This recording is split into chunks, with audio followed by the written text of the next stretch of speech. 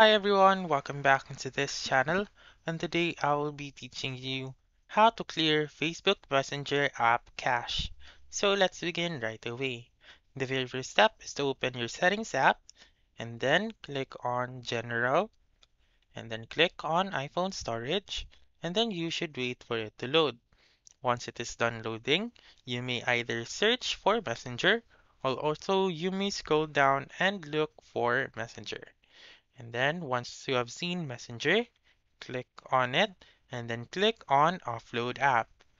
And then click Offload App once again.